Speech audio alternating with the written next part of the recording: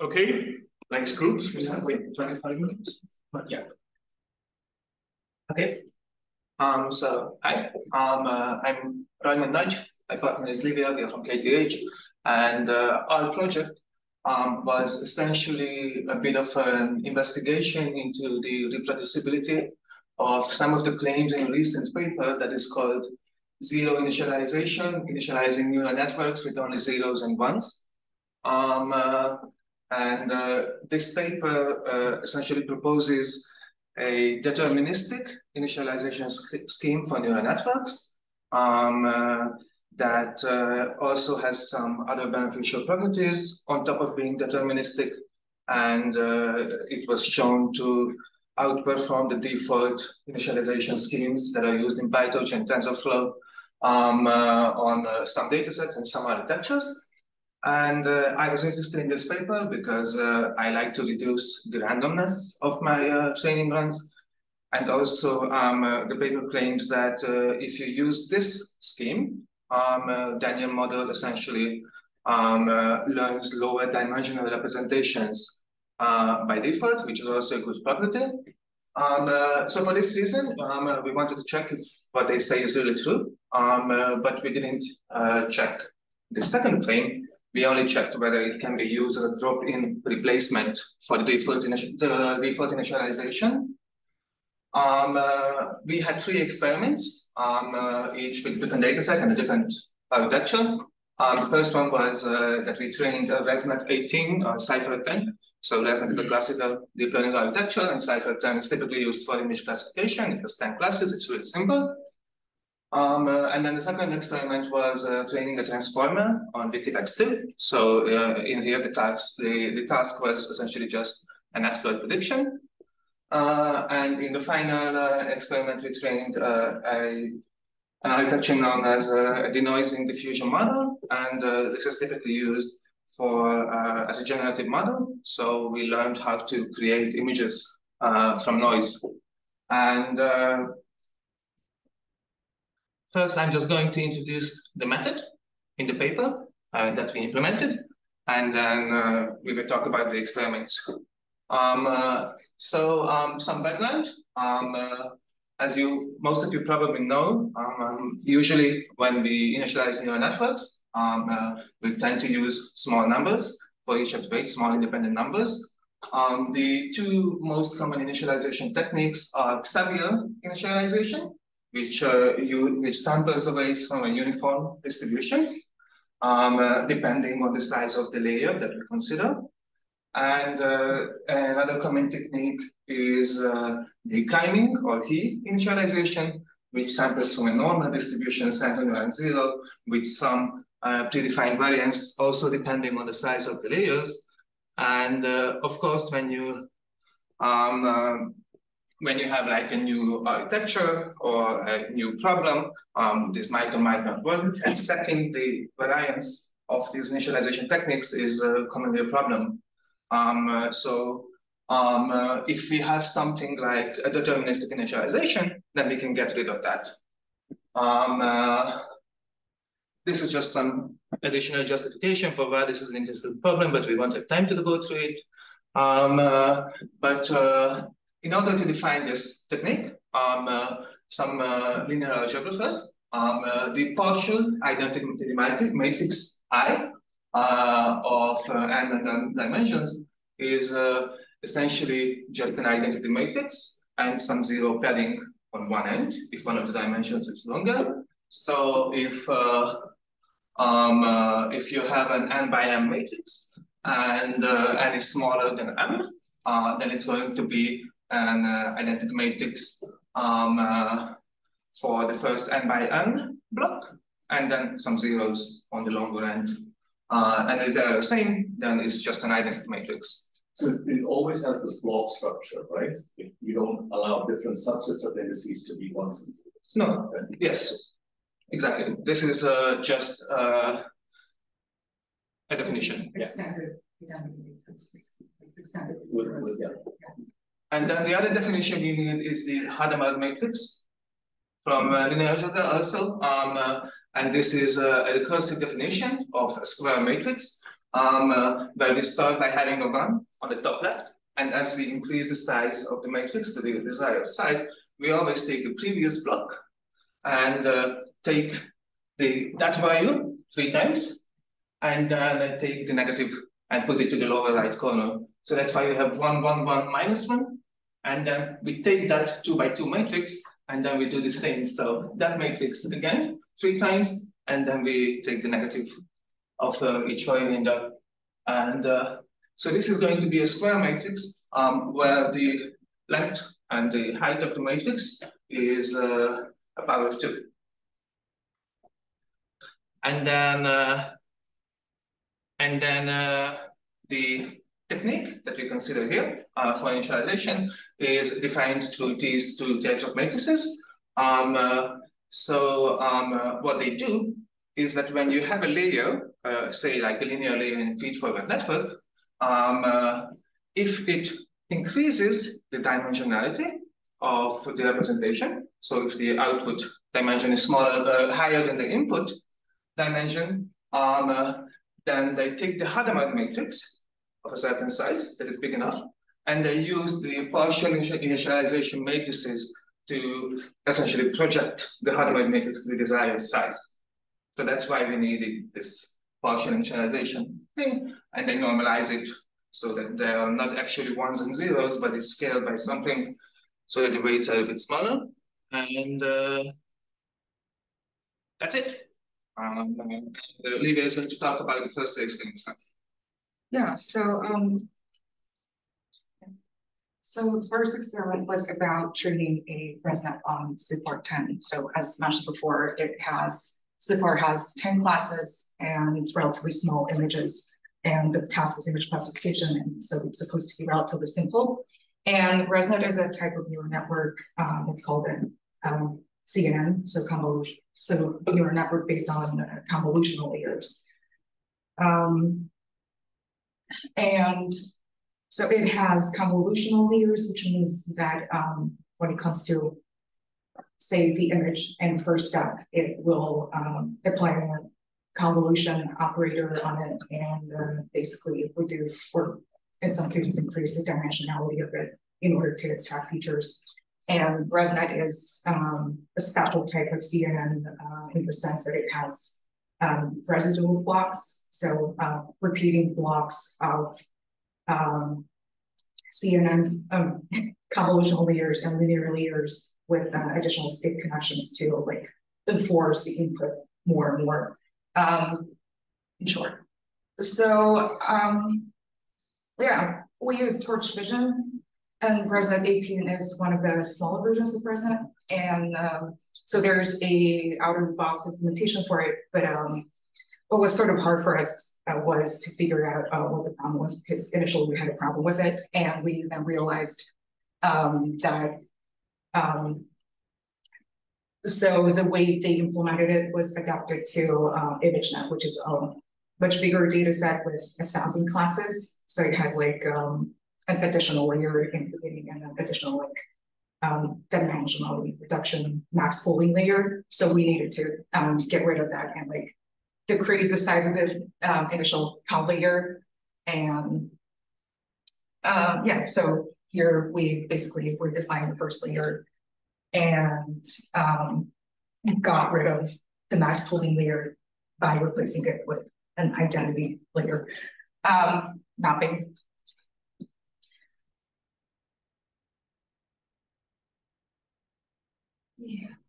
Yeah, and so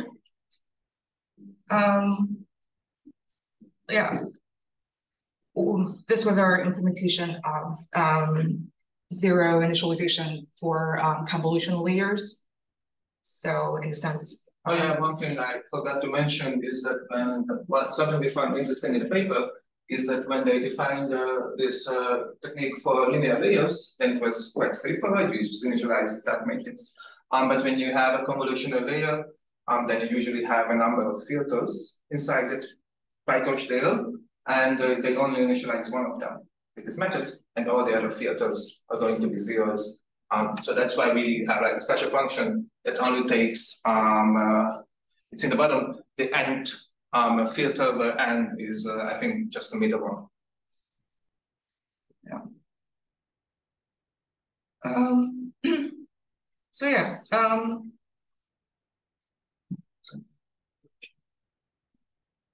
Here we initialized basically all the conv layers and linear layers according to what's needed. So in our experiment, we compared ZerO init with Chiming and Xavier. And so PyTorch's basic implementation of how the weights are initialized is Chiming uniform, I think, which is like slightly different because it's a like clipped version of Chiming normal. So we needed to like enforce it manually. Same goes for Xavier. And as for ZerO, we initialized weights with zeros. And then we are gonna like override them. And okay. Yeah, just left click. Left click. Okay, yeah. Batch number is not really important, but these are the default parameters for that. So when it comes to ZerO init, we iterate through all the modules in order to find all conv layers. And if it's not the last conv layer in each residual block, then we are going to initialize, like apply this function on it. They mentioned in the paper that the last convolution layer in each residual block is not going to be initialized with ZerO init because it's like normalization, the issue with like error propagation or something. So it needed to be normalized this way. And then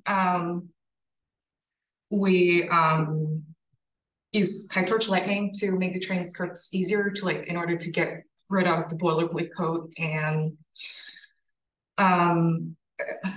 also used Torch Vision's like dataset classes for the dataset wrappers themselves. So here we can see that, For those of you who are not familiar with PyTorch Lightning, what this means is that we essentially just need to define a data module class that defines how we handle and load the data, and we, like if we apply transformations and so on, we need to define a model class that defines like the training steps logic, what do you do in a single training step and a single validation step and so on. And then PyTorch Lightning provides a trainer class that handles how you distribute the data and the model across GPUs if you're doing that, how you integrate with different like training pipelines. So that's why we use it. Yeah, it can be seen here that there are, these are the training step and validation step functions, and we have like a rigid structure here. And we log the validation loss and validation accuracy, and we used negative log likelihood loss here. Or just the percent of it. Yeah. This experiment was more or less pretty specific in the paper. So it was so every hyperparameter that was relevant was mentioned, and whenever there was a hyperparameter that was not mentioned, they referred to the original like ResNet parameters. So we had the opportunity to actually look on the other paper and try to infer what they used, which is nice. So they used like an SUD as an optimizer, and there was a warm-up in the beginning. So basically learning rate increased up to a certain point.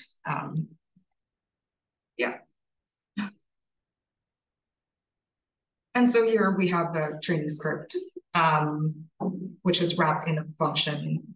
And there, so there's a trainer class that takes care of the training loops and weights and basically everything that we discussed above. And of course, log the experiments and stuff. So here's strategy forward is just straightforward. Yes, so it's integrated into PyTorch Lightning, so it takes care of it. It's basically, it just conducts distributed learning by dividing up the data set, like sharing that between multiple workers. And but here, hard-coded a value of 1 here, but otherwise it should be scalable. But and then we validate and test the validation test sets respectively.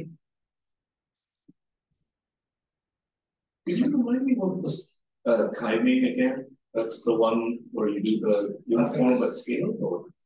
I think the timing was the normal distribution and the variance and dependent size of the data. Yeah. So, yeah, this is the function that basically prepares the data set and then runs the aforementioned function. It's like a vector. Yeah. And you can see that we use 5 random speeds here. In the paper, they use 10, but we didn't want to hold the resources, so we just use 5. Yes, for all 3 settings. And yeah, we can't really run the tensor bootmaps, but here we can see the results. So we got the highest values, the highest accuracies for ZerO, and then the next rest was Xavier and then Kylie. And in the paper, they had these results, and they reported error rates and not accuracy rates, but we could see that so the method that they proposed turned out to be the best according to them. And then it was Kylie that was second best. But in our case, we could see that Kylie was like substantially worse than the other 2. Yeah, that was our conclusion here. So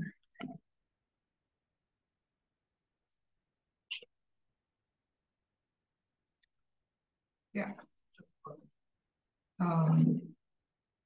Yeah. Yeah. Yeah, it's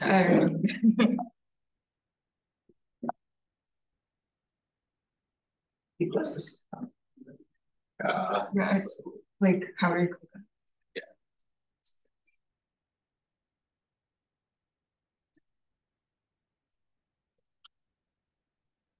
Yeah, so the second experiment was about training a simplified, like a small transformer on the Wikitext 2. And in order to conduct next token prediction. So for each token, which is basically like a discrete unit in the text, we would make the model try to learn what the most likely next token is, basically. It's pretty standard setup.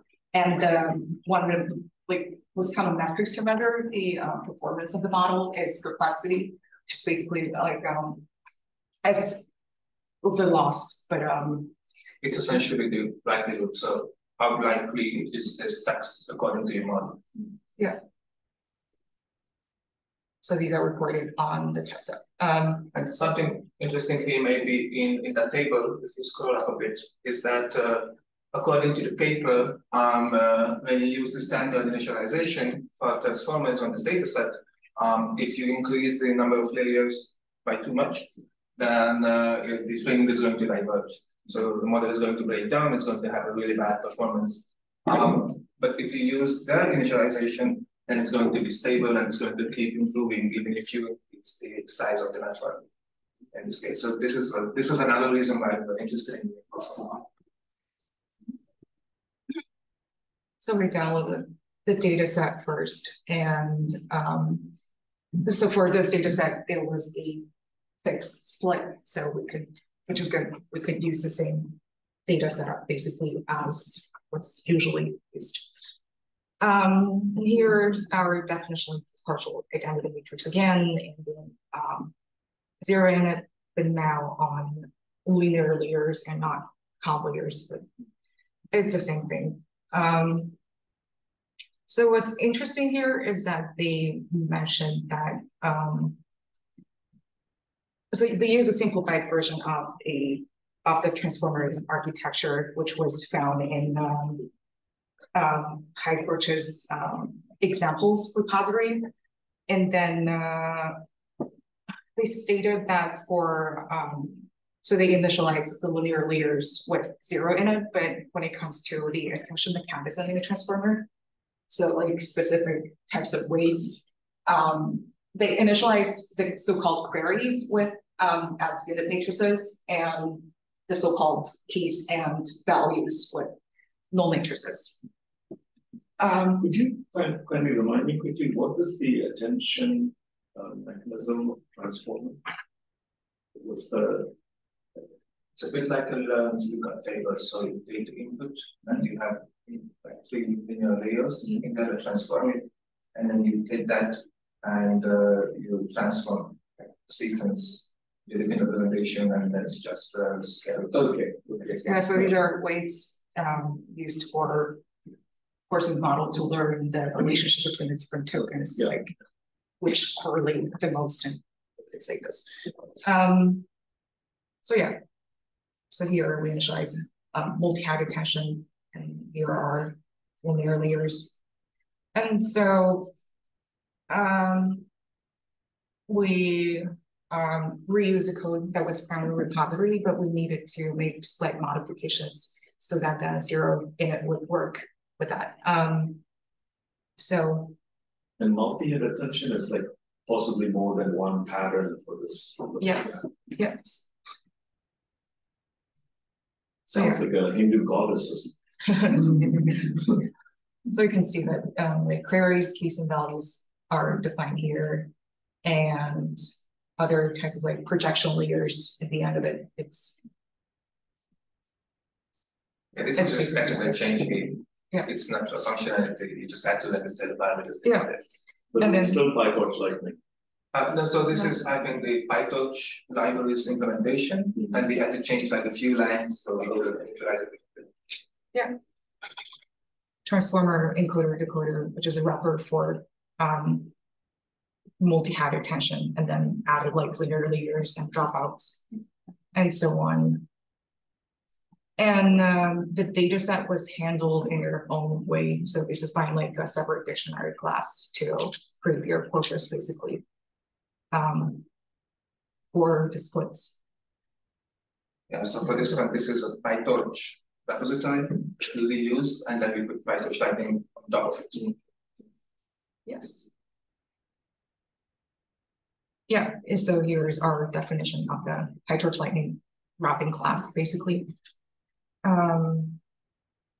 So your positional encoding, modify transformer encoder layer, embeddings, linear layers, and so on. So, and all the standard code.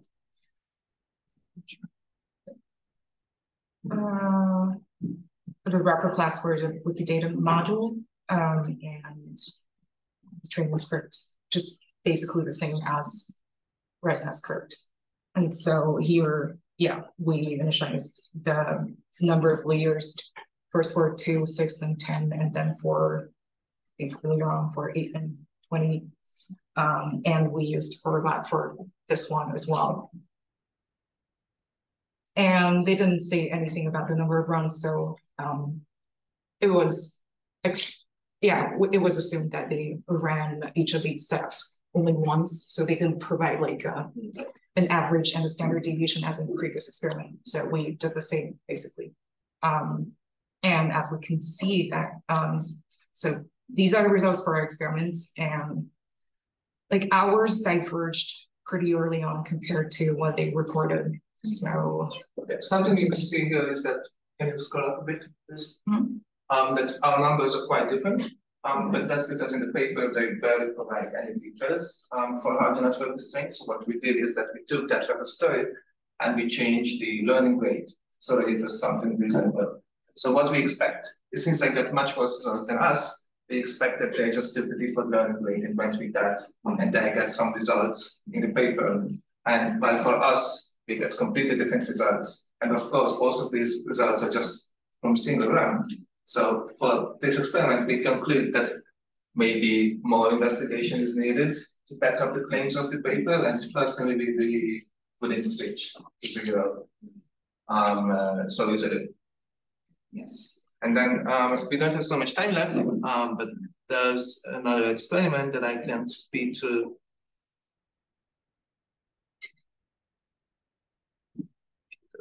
Oh, by the way, a really quick comment. I saw you created a title if you go to a cell and use the GUI and create a title in database, you can those untitled. It was an accident, so we didn't have to do it.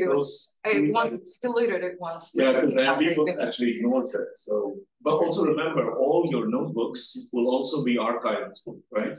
The BBC file itself, so someone else can.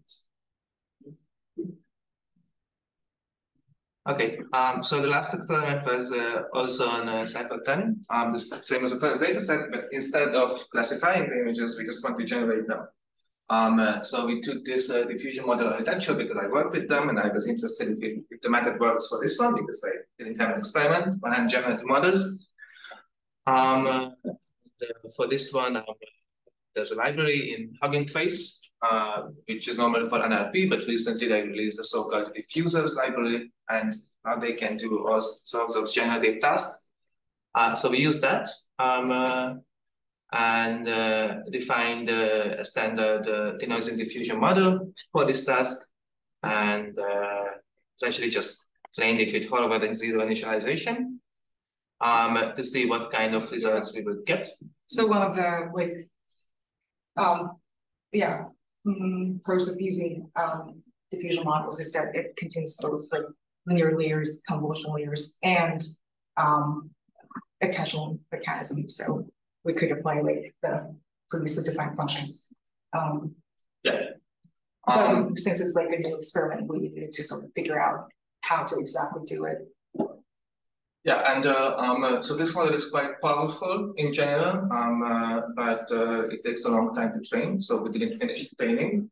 We only trained for like, I think 2 hours in the end for each of the models. So I think these samples are...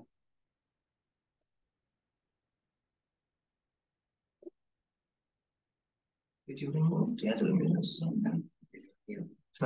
Yeah. Yes. So it might be a bit difficult to see, but what we found is that when we inspected the loss curves, we saw that ZerO initialization is consistently worse at the beginning, more significantly so than at the end. In this case, in the left, you see samples from the model with the default initialization. On the right, you see them with ZerO initialization. And one property of diffusion models is that if you fix the random seed, then you will get similar images in for different models. And what we found is that if we use ZerO initialization, then the images are a bit less detailed and they're less saturated. For example, if you compare this image to that image, I assume this might be a fish or something. Then usually like there's a bit less color on the images on the right, and also sometimes less contrast between the foreground and the background. A lot of times the background is just this white color, so the model is worse both in terms of the loss and also in visual quality, and we've seen the same at the end, but here it's much harder to notice. I actually had to run through the two images through like an image diff and see where they differ, and then inspect it one by one, and we saw similar things. So in conclusion, we found that the method sometimes works, sometimes it doesn't. It's hard to say. I wouldn't switch to it. Let's thank the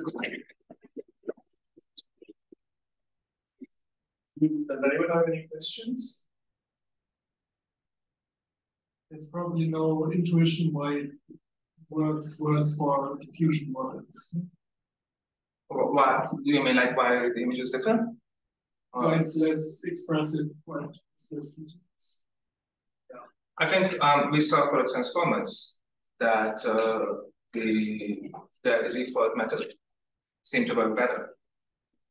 So I think it's a general property of the proposed technique that is not so good. No. I